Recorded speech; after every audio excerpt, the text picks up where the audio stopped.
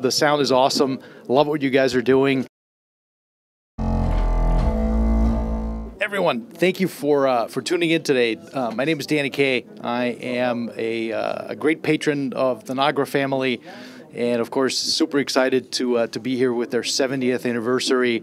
That they're launching some special products this year. I've been in high-end audio for the last 22 years, writing for a couple of magazines in Europe and in America. And just recently, last year, I launched my own YouTube channel. Who would have thought about that? And so I talk about, hi-fi records, music, and really the commonality that it's all about the music, right?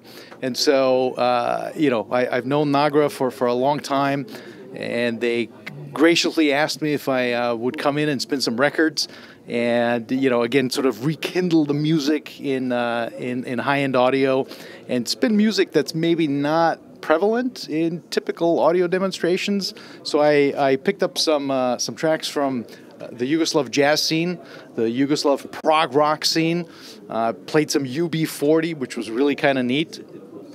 And, people had a great time. It's a fantastic system, of course. It's got the entire Nagra HD line with, of course, the awesome Nagra 4S tape machine. It has a new 70th anniversary turntable, which is exceptional. And, of course, Wilson Audio XVX loudspeakers. And, I'm obviously great friends with the Wilson family. It's been fantastic. The sound is awesome. Love what you guys are doing. Thanks for, if you're tuning into my channel, SonicFlare, great seeing you guys.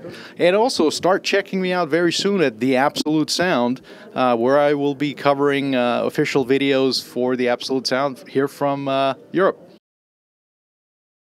My first encounter with music, actually my brother, 10 years my age, took me to a HiFi show in Vienna. So I grew up in Austria.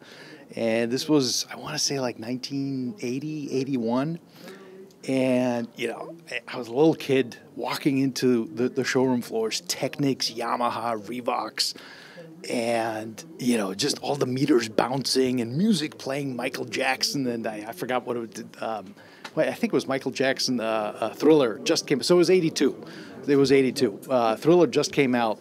And it was just like, wow, right? I mean, it was just an awesome experience. And I was like, I want this. And of course, I didn't, get a big system. I had a little cassette deck that my brother got me. And I started making lots of demo cassettes and, like everyone else did back in the 80s. And yeah, that was my gateway drug to get into the high-end audio. And then, of course, I was a poor schlub out of college.